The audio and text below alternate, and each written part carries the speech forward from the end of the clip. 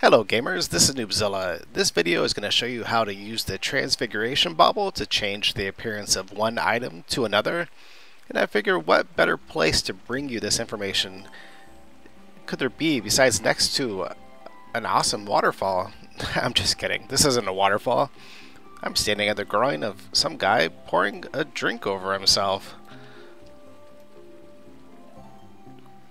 There we go. What a interesting location. But nonetheless, I'll go ahead and show you how to do this. Here it is, the Transfiguration bauble. The way you get this is from the store. You go to services, scroll down a little bit, and then you'll see it there for 200 credits. I went ahead and bought one. Here it is. So this is how you use it. It says use. Use to copy the appearance of one item to another. The first item is the appearance that you're copying. The second item will receive the appearance of the first item. The bauble is consumed in the process. Okay, let's go ahead and right click it. The weapon that I have right here, I'm going to put down here. And then the appearance item, I'm going to put right here.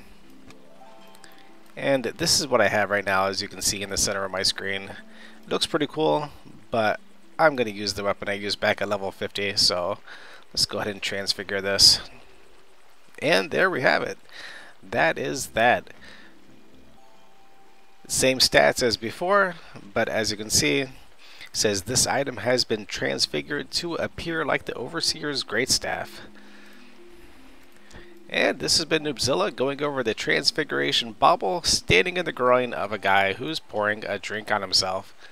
That seems like alcohol abuse, but he seems happy, so we'll give him a pass. Thanks for watching, everybody. I'll see you next time.